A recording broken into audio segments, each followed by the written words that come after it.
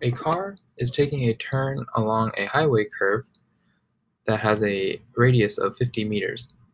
The road is banked at 10 degrees relative to the horizontal, and since the highway curve is wet and icy, the coefficient of friction between the car tires and the asphalt is approximately 0. We want to find the speed at which the car should travel so that it makes the turn without slipping. So here I've drawn a diagram of the car making the turn on a highway curve with the box representing the car, and let's go ahead and draw a force diagram for this car. This will represent the car, and it will have a gravitational force and a normal force pointing diagonal. Notice it's not straight upwards because the road is banked 10 degrees, and this banking of degrees shows as this angle.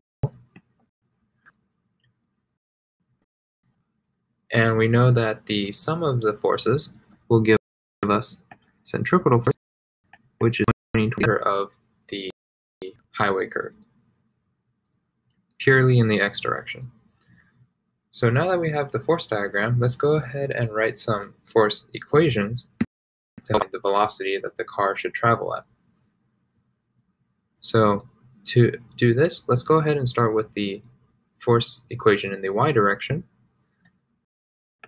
In the y direction, we have Fg must equal to Fn in the y direction because they are in opposite directions and will need to cancel out so that the car does not move in the y direction. So Fg can be rewritten as mg, and y can be rewritten as Fn times cosine theta. Notice it's cosine, not sine, because the we're given is this one.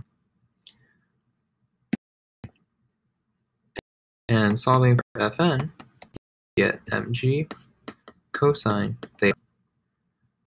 Now use this Fn and plug it into the force in the x direction, which will be the sum of the forces in the x is equal to centripetal force, and the only force in the x is the x component of normal force.